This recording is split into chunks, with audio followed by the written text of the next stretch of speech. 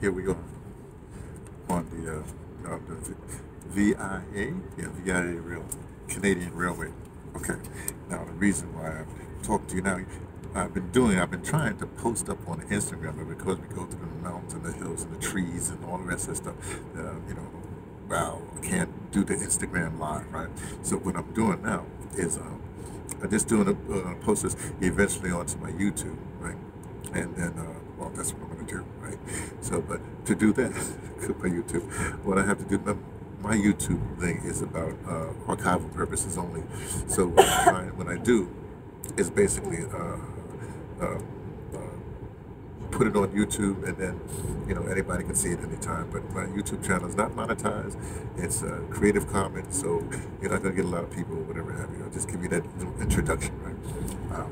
But right now, we're doing this. My current project here is chronicling all the my little trip here, my rail trip from actually it started in Vancouver to Toronto. I didn't start there. Actually, I started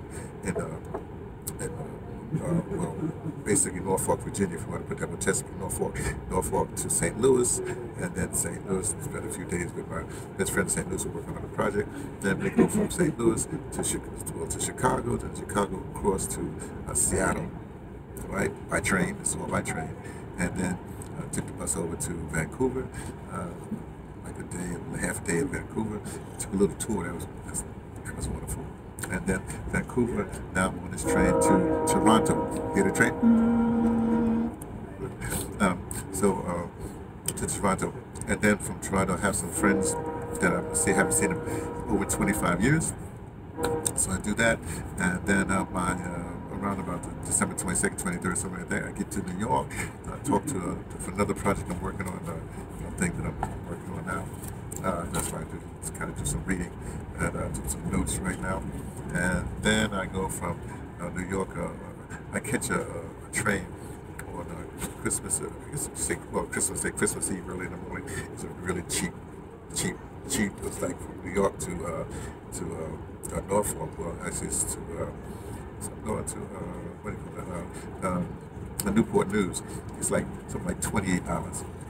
Whoa, I love train travel. By Amtrak. And so I'll be there for a few weeks, and then about the middle of January, I'm off back to South Africa. In South Africa, I got some stuff to do. I'll be there. We'll talk about that some other time. But listen, we give you up to date what happened. This is so interesting about my little life here, right? So on the train, they don't have really food here. I mean, somebody was said they used to have this like a luxury, but it's a 4-day train ride. They used to have, food or whatever have you, but now they just really have snacks, because I guess after COVID they're just getting back on track. They don't even have soup, but they say, well, they're going to get soup sooner or later, so we'll see what happens. But so we had stopped in was at Winnipeg, and first time I got to get real food, so we had a brief time, so I ran over to to this little pub, like that, and I just got what I had to get. I've been violating all kinds of my normal dietary constrictions, let's put it that way. And I got pasta, chicken, mushroom kind of thingy, right? It was with a salad, with a salad, a big iceberg lettuce, red pepper, bell pepper, feta cheese, and mushroom. Yeah, did I say mushroom? And that's what I got, in garlic bread, right? So I had to take that to go. But with the special, they had to have a drink. So I said, well, I saw they had Guinness. So I said, well, I'll take a Guinness. But they were out of Guinness. The can that they had advertised was like an old can, so I couldn't even take that one, right? So it was funny because I think her name was Beth. Oh, she was the server behind the bartender, right? And there was some other people on the train that we had we went through this whole thing. It was just fun, right? So we got to the train, right? And so now, here's where it gets kind of interesting. I'm giving this chronicle because for a reason. But go here. So the drink that's going to put in the cup, what I mean? What's that matter? They better sangria for me, basically. So I just drink that there, because, hey, I paid for it. I got it, whatever it is, And they had a Chardonnay, which I didn't want no Chardonnay. They had I don't think they even had a red wine or whatever. But anyway, so that's what I did. So I get on the train, back on the train, and we have a new crew, right? And so then So this morning, I stayed up late. Well, I ate, then well, late. I always stay up late. And then I went to sleep. Woke up and did I have a little space behind my thing, the way that thing, just like a partition.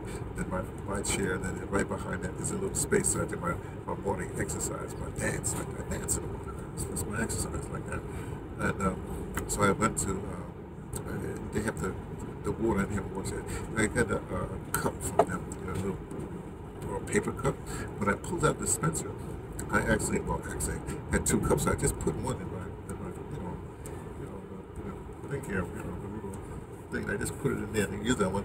I drank. What I do in the morning, I do water. I swish it around my mouth and swallow the morning bacteria to get my gut going. That's a long story. Not really right for it right now. Anyway, so then I went back to the little exercise. And then I went up here to do some reading for this, and also do writing.